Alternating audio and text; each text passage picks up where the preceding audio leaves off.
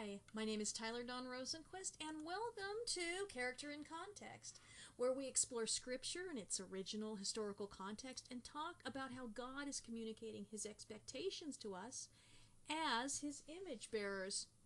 Well, this is our very first episode, and I imagine you probably have no idea who I am, so I will do a short introduction. I am an archaeology nerd. I love studying the history of the biblical world, and especially the sociology of ancient cultures, which I will talk about a lot because Bible people didn't think the way we do and certainly didn't live like we do. They had different values and an entirely different worldview. And that can make it really difficult to understand some of the stuff they did that looks really messed up to us but made perfect sense to them at the time, and as well as to the original audience of the Bible. Anyway, I've been married to my husband Mark for almost 28 years, and we have two almost 18-year-old sons at the time I am recording this. I have a bachelor's degree in chemistry from UC Davis, but I have spent a number of years now just engrossed in the overwhelming amount of scholarly materials available about the Bible. I've always been a history buff, but once I discovered the scholarship out there about the ancient Near Eastern and first century world, everything else just sort of took a backseat, and I have two websites, theancientbridge.com and contextforkids.com, and that's not with a number 4, that's an FOR, because I'm really not that hip. And I've written 6 books, 5 on ancient Near Eastern first century context and 1 apologetic. Now, before we get started, I have a disclaimer. You know, I study all day, I love this, I do this, but you know what? This is the kingdom of heaven and not the kingdom of scholars. So I don't want you to feel intimidated just because I love doing this. This is what I love, you know, this is what I study all day, I write about it. But you know, this isn't everyone's job in the kingdom. And this is a kingdom of doers, not a kingdom of scholars. It's much more important to be the people who are out there actually doing things for the lost, for the people who are vulnerable and in need. That's what we were put here on earth for, to be God's image bearers, to be a picture of His righteous and just world, caring for the least of these, just doing what is right. I don't think He had in mind a kingdom of people who sit on their butts in front of social media pontificating. No, there's more than enough people doing that, and yeah. And I'm one of them. But listen, you know, we're going to talk about different types of Bible translations and whatever, and you know, that really, unless you're getting into really heavy scholarship, I'll tell you something, the important stuff about the kingdom is the same regardless of what translation you use. No matter what version of the Bible you use, you're going to see humility, you're going to see meekness, you're going to see forgiveness, and peacemaking, and patience, and gentleness, and kindness, and self-control, loyalty, all of those things. Those don't change with the translation. And I think sometimes we lose sight of the big picture, and the big picture is to get back to Eden. Back to the way Adam and Eve were when they were perfectly representing God, as opposed to the way we are now, where, yeah, not so much. But I don't care if you have $1 or $1 billion, if you are athletic, or, you know, totally wimpy like me, or, you know, how attractive you are, how popular you are, how anything you are. To be the greatest in the kingdom, you don't need any of that. You just need to be conformed to the image of our Messiah, Yeshua, or you may call Him Jesus. So anyway, with that disclaimer, let's get on with the context. So, today I want to talk about a word that has an entirely different meaning now than it did in Bible times. And I'm not telling you guys anything you don't know. In my life, a lot of words have changed meaning. When I was born, bad meant not good. And then when I was a teenager, bad meant awesome. And now it's pretty much back to meaning not good. Wicked meant incorrigible. Deviant, horrible. And then when I was in high school, it meant awesome, cool. And, 50 years ago, the word gay meant happy. And it was even a popular men's name. And not anymore. It isn't now. It means you're homosexual. So, we see these words, and if that's happened just in the time that I've been alive, which is 49 years, how much more so have words changed in the past 2,000 years? Or, 3,000 years, depending on which part of the scriptures we're reading. So the word we're going to talk about this week is the word that gets translated into English as greed. And I know you're probably wondering, really, how can greed be anything but wanting to have a bunch of money? We automatically think of Ebenezer Scrooge or Scrooge McDuck, depending how well read you are. People sitting on a big pile of gold like Smaug the Dragon in The Hobbit. So in the Bible, we see this term, greedy for gain, over and over and over again. So we're going to read some verses.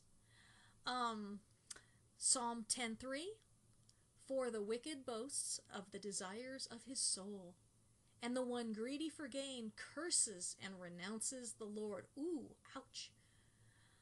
Proverbs 1:19, such are the ways of everyone who is greedy for unjust gain, takes away the life of its possessors. Jeremiah 6:13, so now we're getting to the prophets. For from the least to the greatest of them, everyone is greedy for unjust gain, and from prophet to priest, everyone deals falsely. 1 Timothy 3:8. So now we're moving into the epistles. Deacons likewise must be dignified, not double-tongued, not addicted to much wine, not greedy for dishonest gain. Titus 1:7. For an overseer, as God's steward, must be above reproach. He must not be arrogant, or hot-tempered, or a drunkard, or violent, or greedy for gain.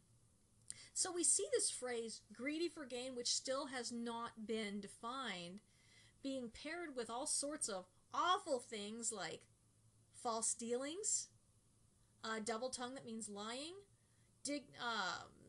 being undignified, being a drunkard, being violent, hot-tempered, and prideful. So, these are really serious crimes in the kingdom because they make for a bad witness and they disqualify people from leadership.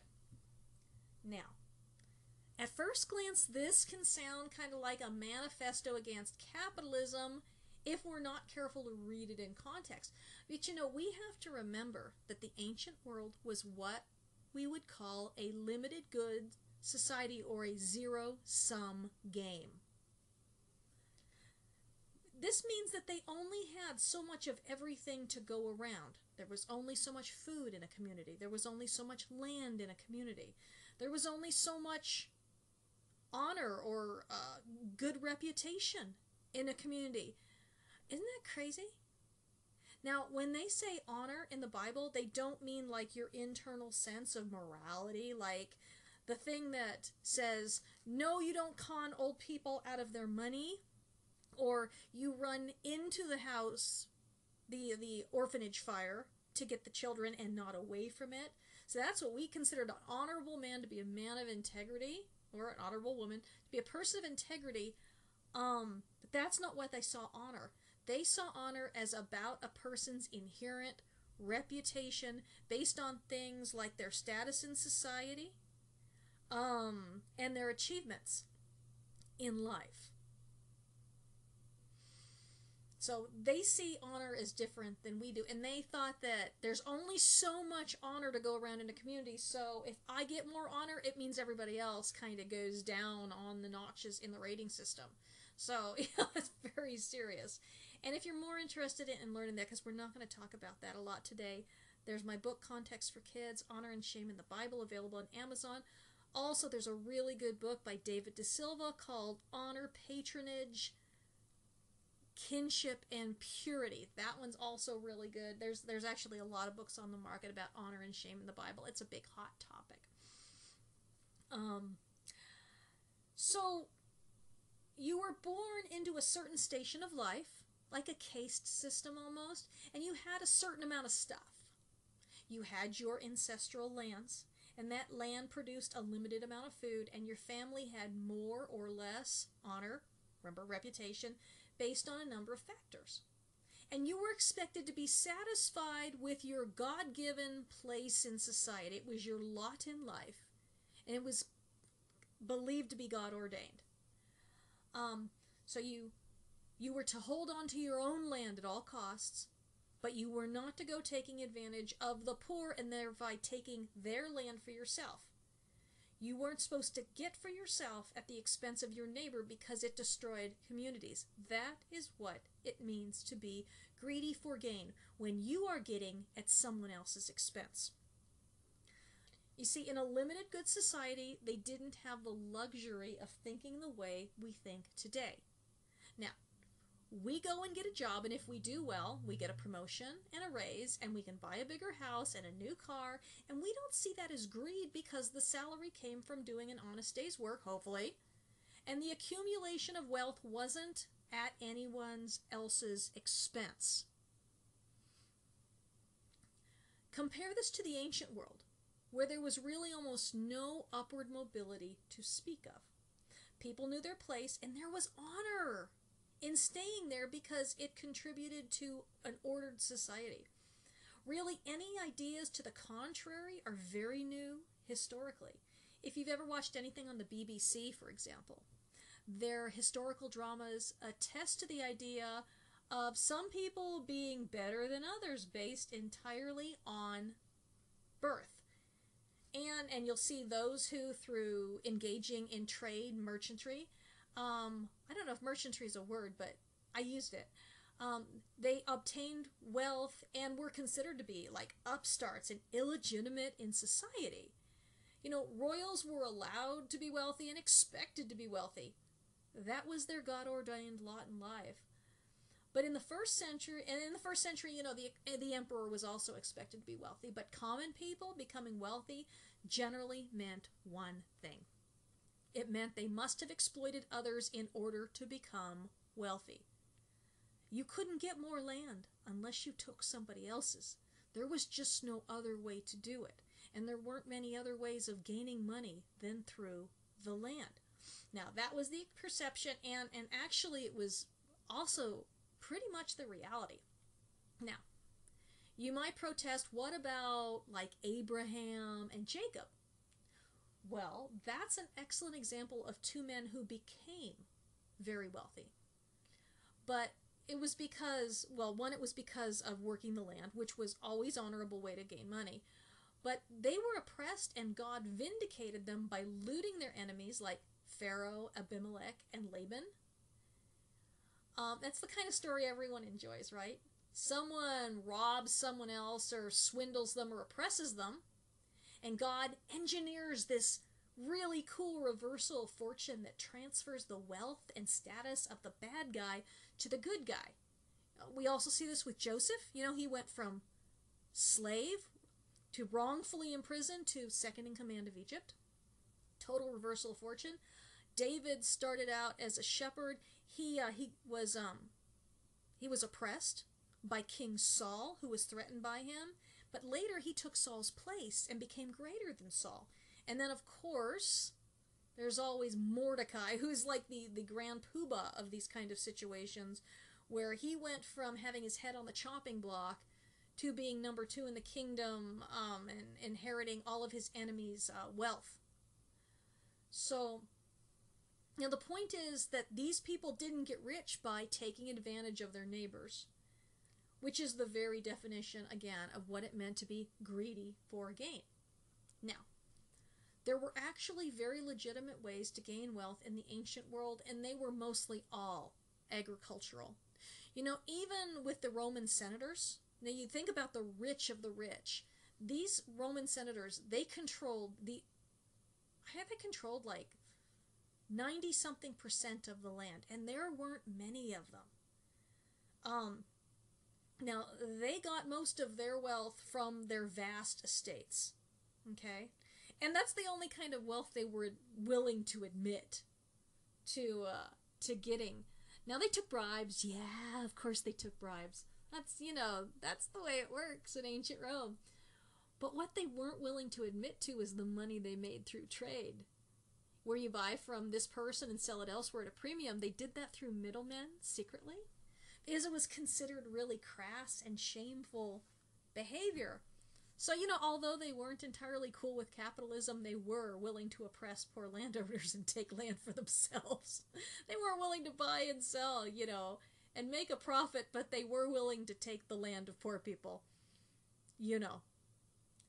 I'm sure that made perfect sense to them. So I like to compare this kind of society, this limited goods, zero-sum society, to, you got a company, and in the company we got a room with 10 guys in it and one pizza. It's a extra cheese pizza with stuffed crust. I want everyone to know how serious this is. Okay? The pizza, and it has turkey pepperoni on it too. The pizza's divided into 12 slices. The boss gets 2 slices, and maybe the personnel director gets 2, but everyone else gets 1 slice pizza. This pizza has been divvied up, as you can see, according to rank, which is another word for honor, as it was defined in the ancient world. Okay. And nobody would have objected to it being divided up like this. It's like, well, of course, the guy with the most position, the most status, gets the most pizza. Duh. I mean, this wouldn't have bothered them. They would have just saw it as a fact of life. But okay, so what if Joe in the mailroom? What if he takes 2 slices for himself? That means that somebody else doesn't even get 1 piece. Or maybe they get a half a piece. Maybe 2 people get half piece.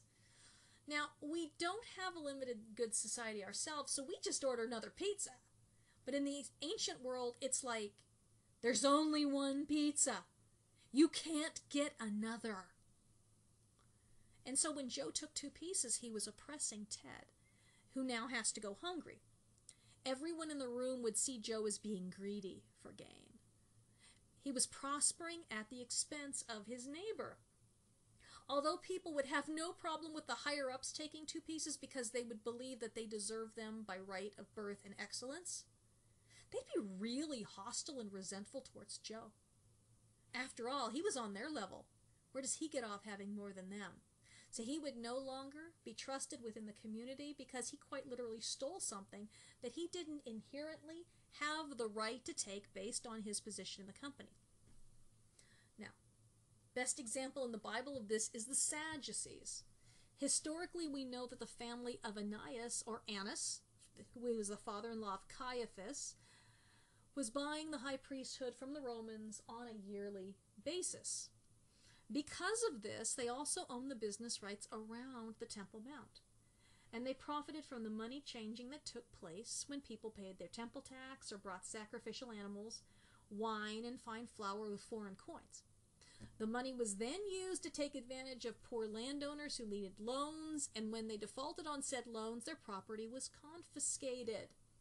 This was life in Roman-occupied Judea. And it wasn't any different in Galilee, Transjordan, and Perea, except that it was the Herods doing it instead of the Sadducees and the procurator. Now, people weren't getting rich honorably through agriculture and working their own land, but dishonorably by taking advantage of the economic oppression of the times. Now, in the Old Testament, which the Jews call the Tanakh, and which I like to call the Hebrew Scriptures, we have the prophets crying out about one thing more than anything else. And it wasn't idolatry. It was the economic oppression of the vulnerable by those who were greedy to gain at their expense. mentioned far more often than charges of idolatry. God set up this system in the law where if they were obedient, every family would live on their own land forever and have more than enough to eat and prosper and even gain wealth. But some weren't content with enough, and they were violating God's laws in order to oppress both the land by not giving it its rest year every 7 years, and they were oppressing their neighbors. Now, Sodom is also a good example. So they were doing that because they were greedy for gain, so they were robbing the land. So they weren't just robbing their neighbors, they were robbing the land itself. They weren't giving the land its rest. And they went into exile because of it. Now, Sodom's also a good example of this sort of greed. I'm not sure if you've ever noticed Ezekiel 16:49, but it states that the sin of Sodom wasn't homosexuality, which is commonly taught, but instead oppression. The inhabitants were wealthy, arrogant, and overfed, and they oppressed the needy. Where rampant greed exists, you also find other dehumanizing crimes, like rape gangs. And when there are rape gangs roaming around a city, I'm not really more offended if the rapists are gay than straight. Just saying. I don't know where we got the idea that that's particularly more horrible. So, to sum up, getting rich was not what made one greedy for gain. It was how one went about accumulating wealth. Remember, Abraham was given wealth as a gift from God. So was Jacob. So was David. So was Solomon. Of course, Solomon did some messed up things with it. We're just not going there. And Mordecai. These people were given wealth as a gift. They didn't have it because they were greedy for, well, Solomon, never mind. Solomon is like a whole other program. So, Bill Gates wouldn't qualify in the ancient world as greedy for gain because he's making a product that we don't really need and doing us the favor of selling it to us. That's how it would have been looked at in Bible times. It would be no different than being a blacksmith or a potter or a basket maker or a tanner or what else, and charging someone for your wares. You either want to buy it or you don't. Okay. So we're coming up on the break here. I just want to make sure that everyone understands, and I hope I can see you all nodding. No, that's really kind of alarming. I'm hoping you guys are understanding. So the way we look at greed, we tend to look at people who are greedy just because they're getting rich. Well, that is not the way it would have looked like in the ancient world. That's not the way it looked like in the Bible. Because there are legitimate ways of accumulating wealth, and wealth is one of those things, along with children, and along with good harvests, and along with a whole other things that are listed as the blessings in the Bible.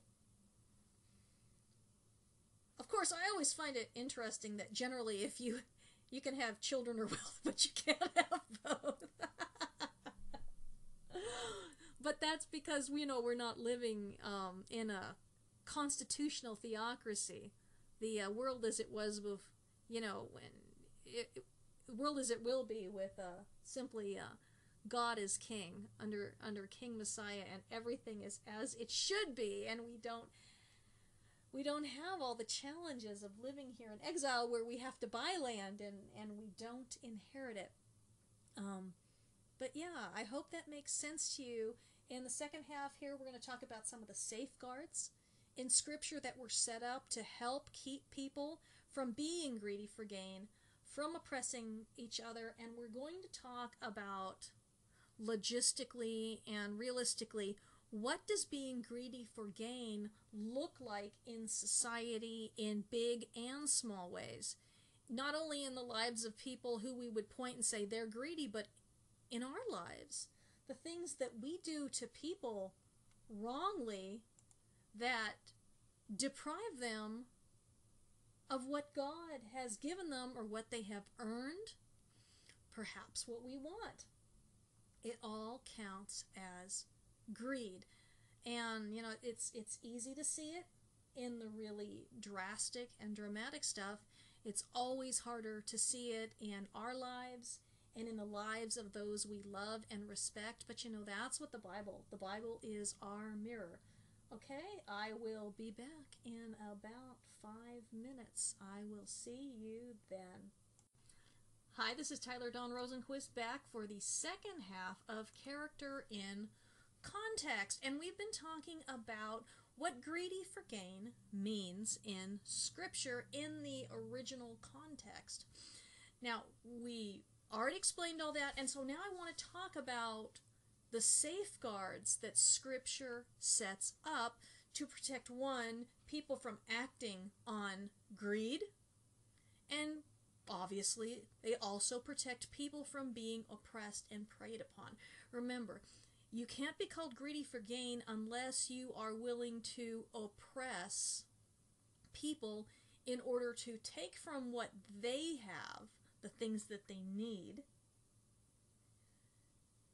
in order to get them for yourself. Greedy for gain is not acquiring wealth, because we see from the stories of Abraham and Jacob that, acquiring wealth was something that was done. It was something that was even considered a blessing in the proper context. So what are the scriptural safeguards, the commandments, the laws in the Torah? Well, first of all, there were things that people could do if they were in debt that would keep them from falling too deeply into trouble. And it would keep them from being oppressed, because people who were in debt in the ancient world were incredibly vulnerable. It's not like you could go to the bank and get a loan. You couldn't declare bankruptcy. You couldn't really move away and start again. There were no options, except for most societies had ways to deal with it. Now, with most societies in the ancient world, one of those things was selling yourself into slavery for life. Now the Bible says, no, you cannot do that with your brothers and sisters. You can't buy them for life. What they could do if they were in dire need is you sell yourself into slavery for 6 years. Now, if you did this, you and your family, you would be temporary slaves, but you had to be freed after 6 years, and you couldn't be treated badly. Your daughter wasn't going to end up as this guy's concubine or anything. That was expressly forbidden. She still had to be married legally. But like I said, it was temporary, and you were treated well.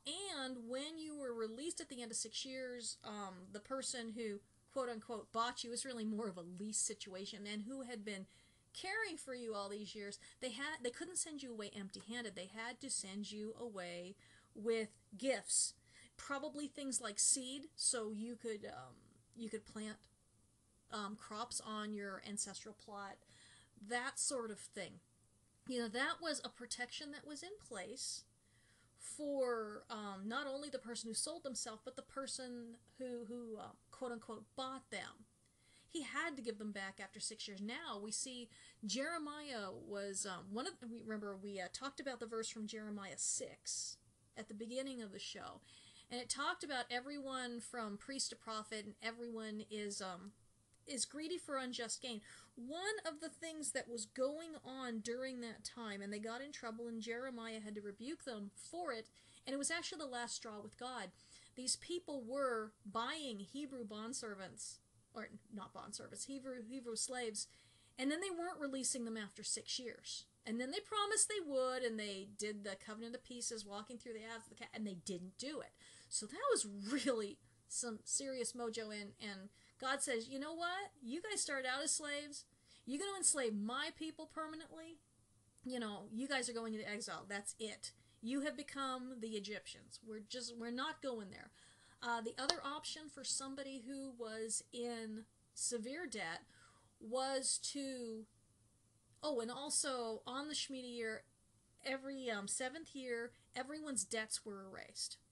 So if people owed money, the debt was erased. That protected everyone.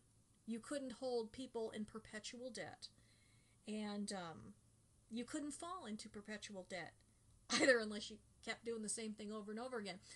The other option was to lease your land for a period of up to 49 years, but that land would revert back to your family at the end of the Jubilee. So at most it was going to be, and the Jubilee was a set time. So at the most you were leasing your land to somebody and they would farm it and improve it and do everything on it, and they would get all the crops off of it for up to 49 years. Then you got it back. So the Bible does have safeguards in place to protect us from our worst nature. But last night I was praying about being greedy for gain and what kind of sins lead into it, what the root issues are. And we've got to look at coveting being the primary sin behind being greedy for gain. You want something that somebody or other people have. That requires basically ingratitude.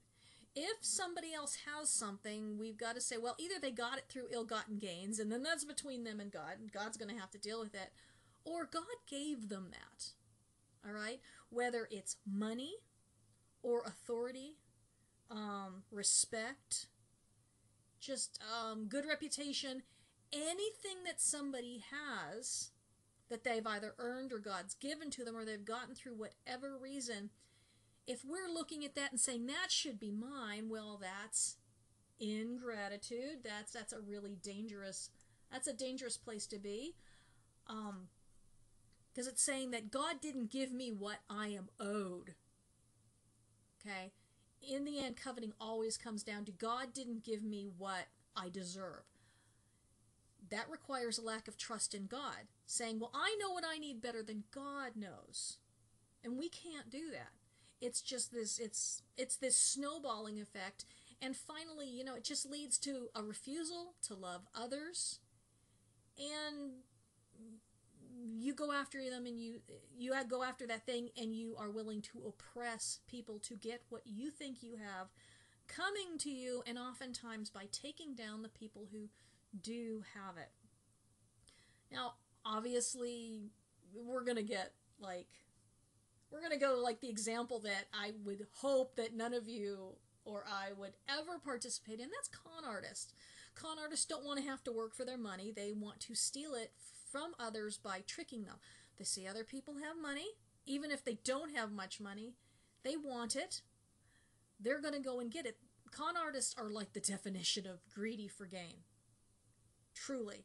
Thieves. Any kind of thief, because obviously con artists are thieves. How about price gouging during a disaster? When it's not absolutely necessary that somebody's had to pay a higher price to get supplies in, that's one thing. But price gouging because they can and they want to profit now off of other people's misery. That is being greedy for gain. That's oppressing people at a time they can ill afford to be taken advantage of. Now, I got a book in the mail yesterday. It's called The Lost World of Torah, and it's written by one of my favorite teachers, John Walton. And last week, before the book was even released, authors often send out copies to different people so they will read it and review it. And I saw this headline that just made me furious. It says, Wheaton scholar, something like this, says to throw out the Old Testament. And that's not exactly what it said, but it did say throw out the Old Testament. Now, John Walton is an Old Testament scholar. He is kind of the Old Testament scholar. He knows more.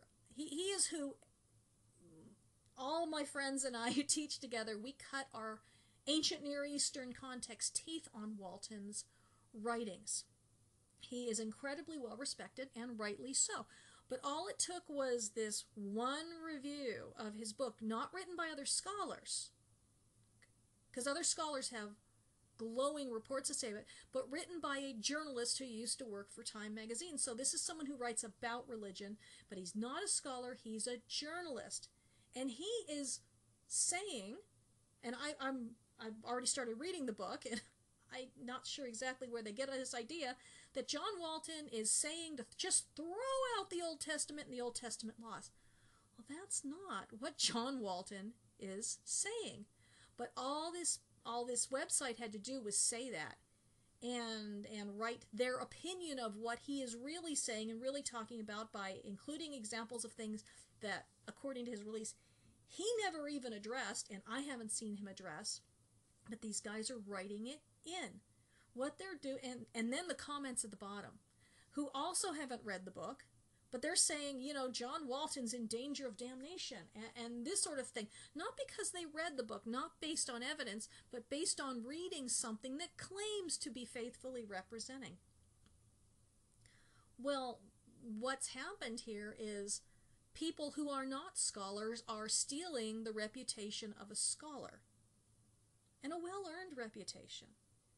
And it's sad because believers shouldn't do this sort of thing to one another. Believers shouldn't do this to anyone.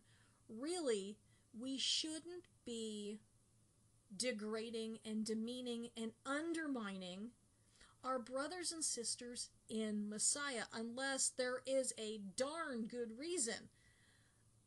It's one thing if you find out that a guy is a serial adulterer.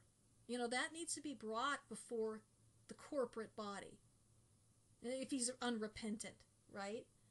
But just over disagreements, you're going to say that someone is saying throw out the only portion of the Bible that he is, that he teaches on. He's a professor at Wheaton College. That's his life, is explaining and helping laymen and other scholars understand the world that the Tanakh, the Old Testament, the Hebrew Scriptures was written, and he's done a great service to the body of Messiah, and yet one bad article misrepresenting him is being believed. Well, right there, greedy for gain. I'll tell you, you may not see it, but it's a very difficult thing to write a book, and you really put yourself out there. I've written 6 books, and it's very easy for people to come along who have never studied the material and have never written a book for themselves and do not know what it is like to go through the process and review the scholarly materials and just come in and misrepresent what I wrote, which doesn't normally actually happen because nobody cares. But with John Walton, he's internationally known. So these people who aren't scholars can look like they are better than he is by alerting everyone to the dangers of reading this book, which, as far as I can tell so far, is not at all dangerous. It's a paradigm shift, but not dangerous. Let's talk about something related. We see this on social media all the time. Believers belittling one another in general. Now, I see it with people who are in fringy kind of ministries, especially, where, it's one thing to teach. When I am teaching a concept or teaching against a concept, I teach against the concept. I don't mention the 14 teachers who subscribe to that. They're my brothers and sisters in Messiah. I don't need to mention their names. I don't need to demonize them. I don't need to try and exalt myself over them because, they may have things right that I have wrong. I wouldn't want them doing that to me. Loving others as you would want to be loved, you can't be the slightest bit hypocritical in that. There is no reason for me to go after another teacher unless I have a reason for people not want to be listening to the teacher. Unless, like I was saying before, they're a serial philanderer and they're excluded from leadership in the body of Messiah because of unrepentant sin. The only reason I can think of for me to publicly call out names and to undermine a brother or sister in Messiah is so that I can rob them of their influence, the respect that they have, their audience. And I actually see that quite a bit. You'll see a video and somebody will say, oh, such and such teaches this. What a moron. What an idiot. What a dangerous person. They're only teaching this to get in good with their friends and family. And everyone listening just says, Yeah, you know what? That's right, when they don't even know that's right. Always be very, very careful of anyone who is telling you about other people's real hidden secret motives, because they don't know. The only person who ever was able to do something like that was Yeshua, Jesus. He knew the heart of people. When we do it, we generally have agenda behind it. We're not only undermining and belittling and demonizing another believer, but we are doing damage to the gospel of Messiah. No one is going to believe, as far as unbelievers go, and our witness to unbelievers is the most important witness of our lives. No one is going to believe that we are any different than the world if what we're teaching looks more like the Jerry Springer show than a sermon from our Lord. And he had some severe enemies. And he had the Sadducees who were coming after him. He had the Herods. And yet, we rarely see these people the Sadducees almost never get addressed at all, and they were vile. Nobody in history, you can't find a history book written by anyone that has anything positive to say about the Sadducees. They are universally hated. Josephus said the Sadducees have no friends except for the rich. Greedy for gain. There we go. We were talking about earlier. But we can't be ambitious in the body of Messiah. We all need to be satisfied with the amount of authority that we have been given. Any respect that we have, we need to earn it ourselves, and not by disrespecting other people. It's a way of stealing. Just because I might be jealous of somebody else's ministry doesn't mean I go after them. Doesn't mean I ridicule them, undermine them, make you not trust them, make you think that they have some secret hidden agendas, that they're actually evil, pointing out their every little flaw. Because I'll tell you something, if I'm not willing to talk about the 99% they're getting right, how dare I talk about the 1% they're getting wrong? It's a covetousness. It's dangerous, it's evil, it's really cruel. But okay, that's people in the ministry, or people who want to be in the ministry. Because when you come out and you're on social media and you're denouncing and you're teaching what's actually right, you are taking on, you make no mistake, you are taking on the role of a teacher. All right? You got to be very careful, because teachers are going to be held to a higher standard. And unless you're willing to be judged by that standard, just back right off.